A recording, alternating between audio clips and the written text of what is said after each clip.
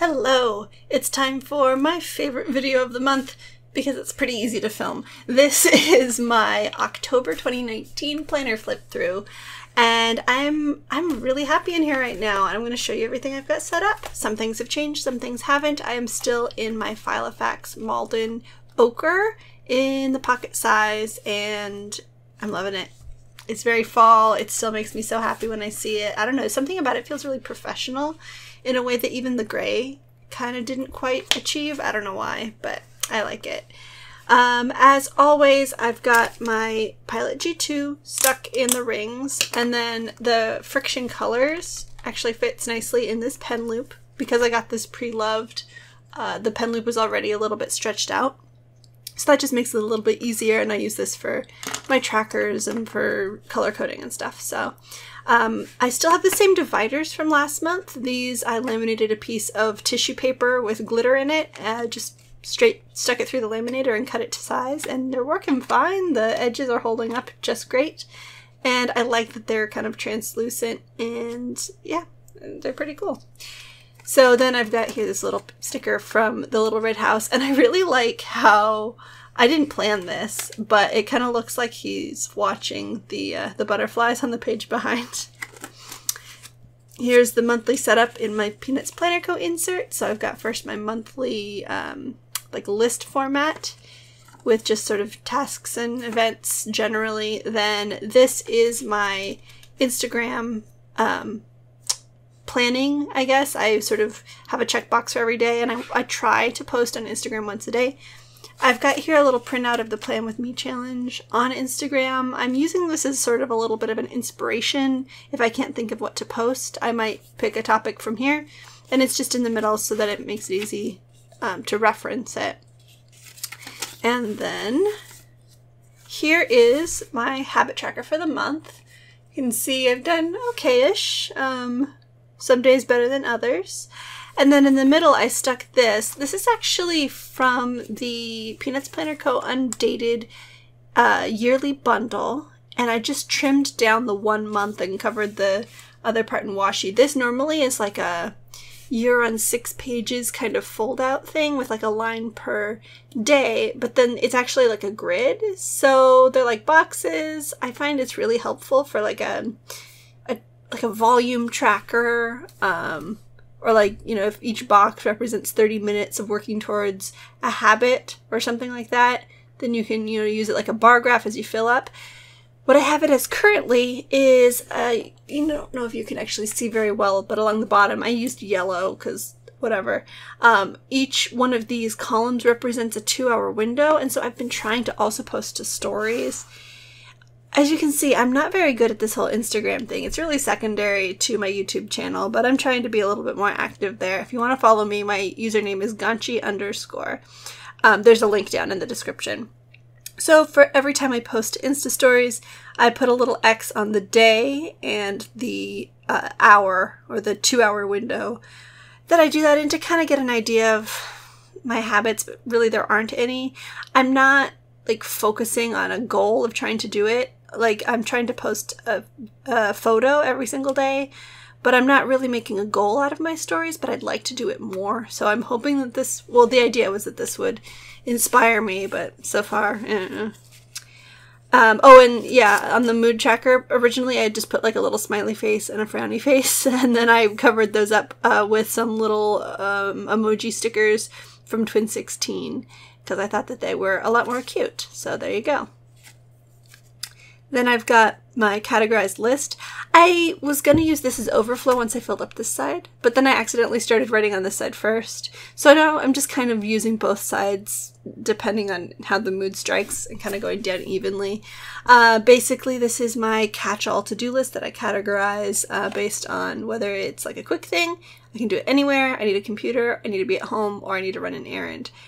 And I've been using this a lot. I mean, maybe not checking off, well, I don't know, I've been checking off a good number of things, but I've been really relying on this more and getting better into the habit of checking it more, and I really like it. I also am using a similar system farther back, which I will show you. I might show you. Then here's my bra tracker. I did a whole video on this, which you can see up in the corner. Since that video, my addition has been that when I wear the bra for the 6th time, which is the point after which I want to wash it, I'll put a box around it, and then once I've washed it, I cross that off. So you'll see here, like I've crossed these off because I washed them, but then I have these 3 that still need to be washed. So I'm going to do that this week, and when I do, I'll cross them off. So when I look back, I can see, oh yeah, that happened. Because occasionally it'll be like the 2nd time I'm wearing the bra, and then I end up doing a lot of strenuous exercise and need to wash it sooner. So it just makes things a little bit clearer. My NFP chart. This is sort of just a reminder to me of things that I'd like to try to get done once a week. So just having this in the front makes me see it all the time to remind myself. Here's my waiting on list, which I don't use very often, and my someday maybe list, which is starting to look messy. And when things look like this, where it's like almost to the bottom of the page, but there's some things that have happened, some things I've crossed off, so it's harder to see at a glance what still needs to be done. So at this point, I want to just remake this list and remove everything that doesn't need to be here and start over with a fresh list. Then this first tab is where my Mun Weeklies live. If you saw my Mun Weekly Plan With Me video a couple weeks ago, you saw me, you know, doing this cover, and it was like, oh, so pretty. And then I planned all of this out outside of the binder. I didn't have it on the rings when I filled it out. So I didn't even notice that I was putting it on the wrong side. So it was supposed to go here so that you can see it say October through, but instead, I went ahead and just stuck some stickers. These are all from Hobby Lobby, and I just think it looks actually pretty nice, so I'm not disappointed. So there you go, it says October, and here are my weeks. This is that first one that I planned in that video, which is up in the corner. And you'll see here some of the boxes I put like a square around with the same Friction Colors pen, basically to highlight them. The nice thing about it being erasable is I can highlight sort of the things I want to get done that one day and then erase them when they're done if I want to, if I want to keep things clear and unambiguous. This was a sort of kind of daily, but it didn't really go to a specific day. I don't even remember at this point, but there you go. Spare space for that kind of thing. These were definitely dailies, though this was, I always do like one daily for the whole weekend. And I'm really liking the header stickers. These are from from Planner Kate on Etsy. And then these ones here are the ones that I told you about like last month from that shop in Canada. These are from Sweet Tea Sticker Shop, Sticker Co. Sweet Tea Stickers. They're on Etsy as well. She's in Canada. And she was super sweet. I contacted her and said, they still haven't come. I don't know how long I'm supposed to wait. Can you let me know if they're still on their way or whatever? She's like, let me just send you another set. So honestly, I have no idea if this is the first set or the second set. But they came, and I'm so glad they finally came because I love the lettering on these. So it's the same idea as these ones, but just a different font. So I've got my to-do list on this tiny little column. These are my videos, and then these are dinners. And then this will be for dailies. I'm filming this on Monday evening, so I've crossed a couple of things off, but as you see here, like, I finished a couple of these things. So now I don't have to worry about them being highlighted anymore, but I already highlighted the thing I definitely want to do tomorrow. So that's kind of, as I set up for the day, I go, okay, yeah, I can do this, I can do this.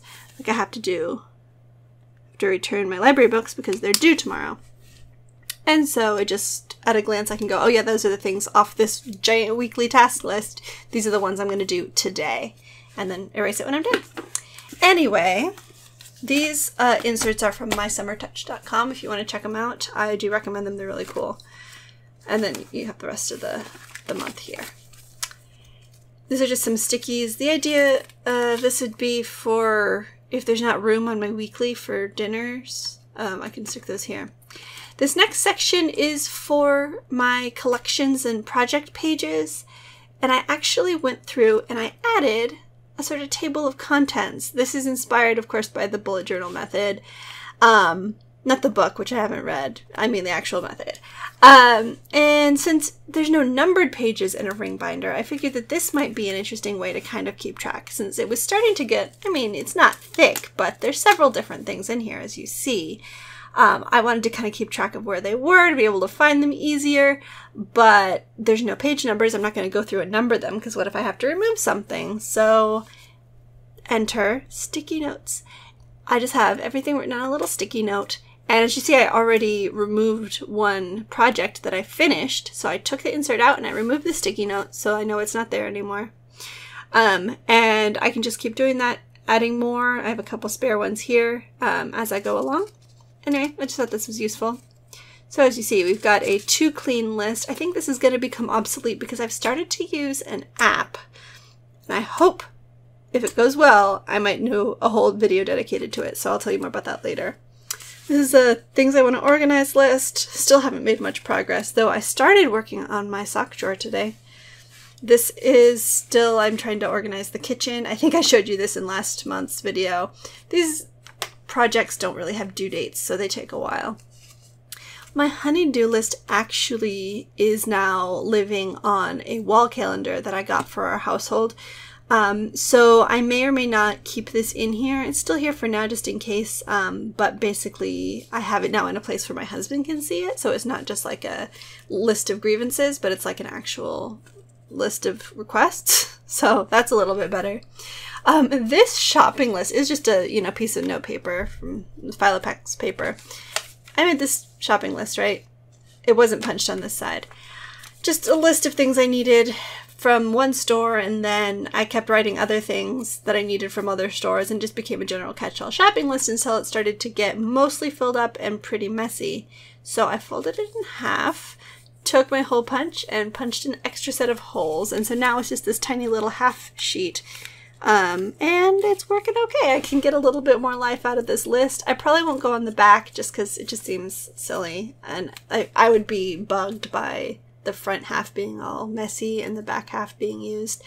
I don't really want to turn it upside down either, but you can get more use out of an insert that way.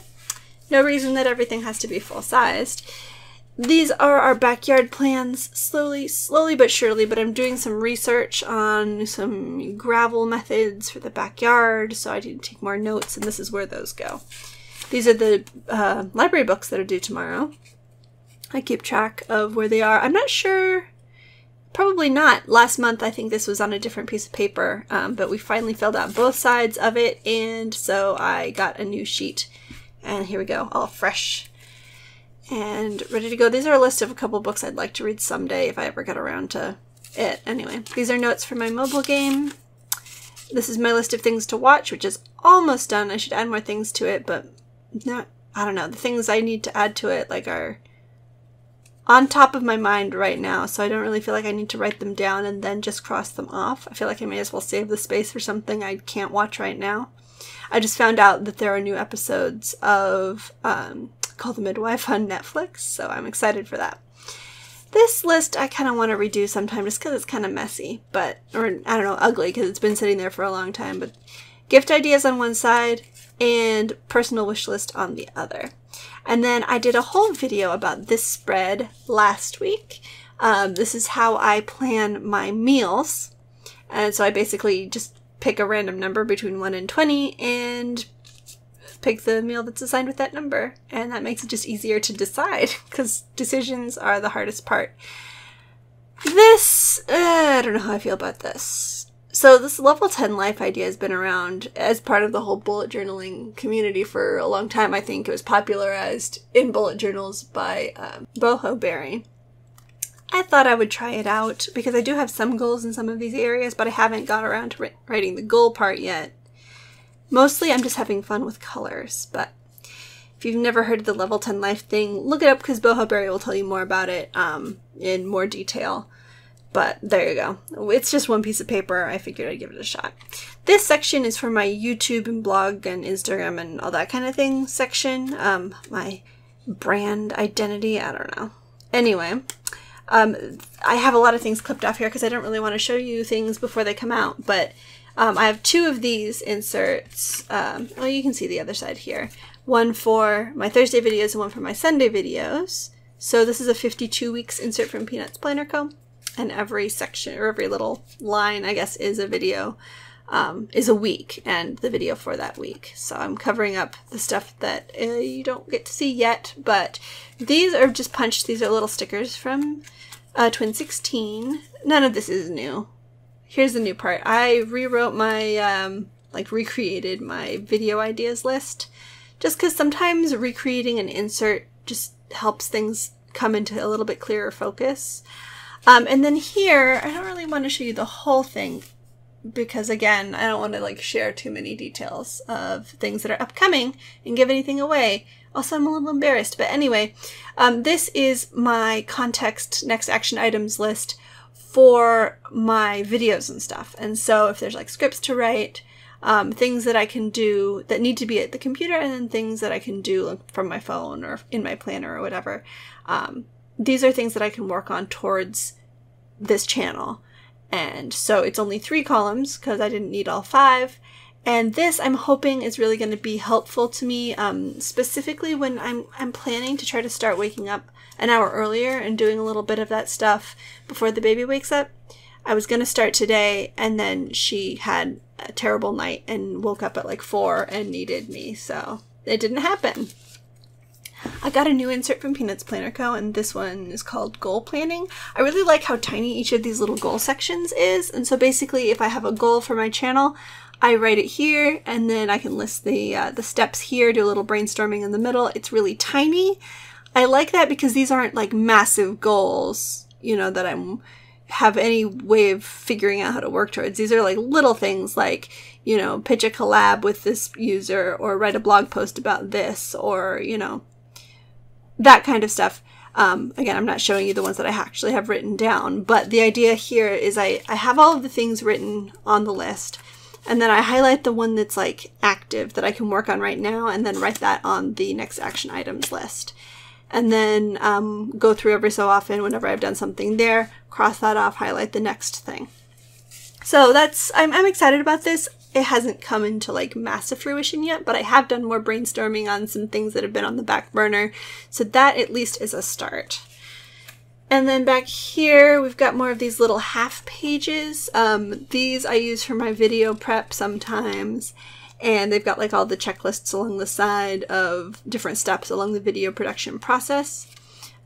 Then I think there's just a couple more note pages of channel things. This section is for MH. It probably doesn't need its own section at this point, but it still does. MyHogwarts.com, I know I mention it a lot, but if you're a fan of Harry Potter and you like immersive communities on a forum base, welcome to MyHogwarts.com. This is the year calendar, so I can remember what week of what year we're in the actual year. And then these are my recurring to-do lists. And so for the 2 jobs that I have, there's, this many weeks in the year, and I cross it off in my friction pen so that come summer I can then erase everything and start over again the next year, because it's the same stuff over and over again. I just don't want to forget it. And then this is where I keep track of everything at the Wizarding University, which is one of my jobs. These are some brainstorming ideas and some notes about some upcoming changes to the site. Then this section here, first I've got a brand new brain dump page. I'm calling it a landing pad now because whatever. Basically I wasn't sitting down and dumping my brain, so I figured I would just call it something else. It's the idea is if I don't know where something goes immediately, I can just write it down here and not have to worry about it getting lost. And then later I can migrate it somewhere else in my planner or cross it off if it's something quick and easy. But it's just kind of a catch-all section right here. Then there's a little divider, and then my future log, which is this lovely fold out. And I'm coloring the months and adding a little bit of this washi tape as the months come by. And so there's only 2 more months left undecorated, and I kind of like how that looks. The year's filling out. Then this is my future log for next year and thereafter, any future years. So I have one thing in 2022, but mostly just things that are coming up for the rest of the school year. And then I will basically take all of this and migrate it to another one of these when I set up my 2020 planner, which I'm not going to do until early December at the soonest. This insert is all of my birthdays and anniversary dates that I don't want to forget. And then this is my recurring tasks list. It's a mess, but it works. It's everything that I need to do on a specific basis. So I'll have the task, and then some of these are written down like I want to do this every 6 months, every 2 months, every 45 days, or whatever. And so once I do it once, I then will like project it out for the next one. It just keeps me grounded. But this whole section of future log and all of this, I really only reference this once a month when I'm setting up my monthly calendars and stuff at the very front. This is here so if something comes up in November, I can write it down, but then I'm not going to take anything out of here again until I set up my November. So I don't flip through this very regularly. Then the very last section is just some extra paper. I need to put more lists in here. I've got some grid paper. I've got one last sheet of this colored paper. I've been kind of trying to use it up because I'm not a huge fan. This paper is a little bit too slick and it takes the G2 too long to dry. I've got like 2 little jot pads in here. I should probably refill those as well. A couple more of these Plan with Anna stickers. Couple spare Twin 16 stickers, and in the back is my credit cards, and then some sampler stickers from various shops. In the back I've still got this little laminated, you can't really see, but Winnie the Pooh is on there holding a balloon, and I just have some various washies for the month. And then my camera's about to run out, so I think that is where I'm gonna leave you. Thanks for watching, and I'll see you in the next one. Bye!